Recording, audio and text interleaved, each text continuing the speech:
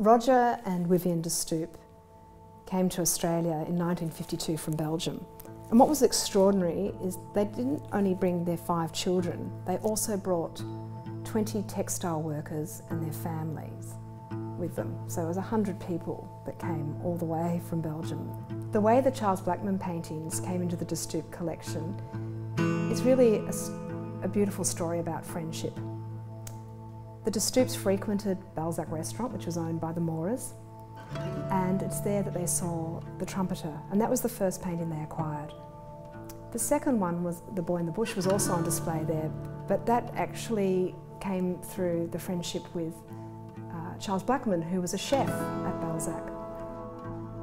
The Boy in the Bush and The Trumpeter are from the sort of the early stages, or the earlier part of his career, and it follows on from the seminal Schoolgirl series and is the moment before he moves into Alice in Wonderland.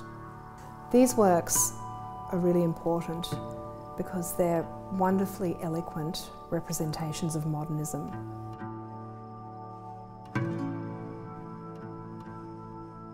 Joy Hester was the only female member of the Angry Penguins, a group that sort of centred around Heidi.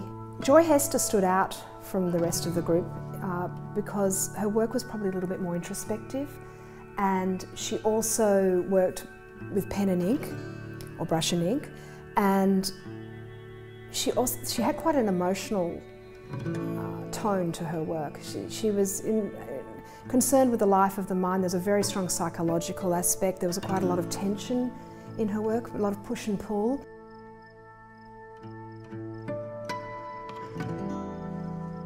Girl with Cocky differs from her earlier works in that the medium is no longer just merely brush and ink. It's a little bit more, for want of a better word, relaxed, or even more subtle than her earlier work.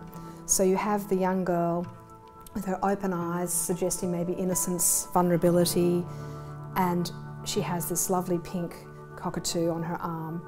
And at that point, Joy Hester was living in the countryside and living amongst nature, and not necessarily wanting to represent the landscape,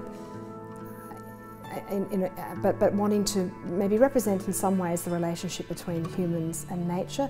But I also think you could read it that there's an element of danger having a wild animal on your arm, and how the young girl and the cocky have an element of trust and how they navigate their relationship. And I also draw a comparison to the navigation of adolescence.